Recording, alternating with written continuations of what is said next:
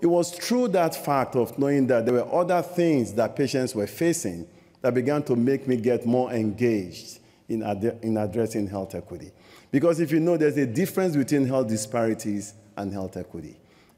Disparities is just purely talking about what? It's talking about differences in outcomes. Equity is talking about what is the role of social justice. How do you make sure that regardless of your background, of your race, of your religious inclination, of your economic status, of your age, that you receive a fair chance at the same care? The beauty of health equity is you begin to think about interventions. The problem with health disparities is because you always think about differences. And the deficit model doesn't work. I don't know who I was talking to, where we're talking about global health, and it was something around, we need to empower communities. We need to make sure that we create community resilience. I said, seriously? You're talking about a poor community. They've been poor forever. You think you're more resilient than them? You're going to empower them to do what they've done for decades?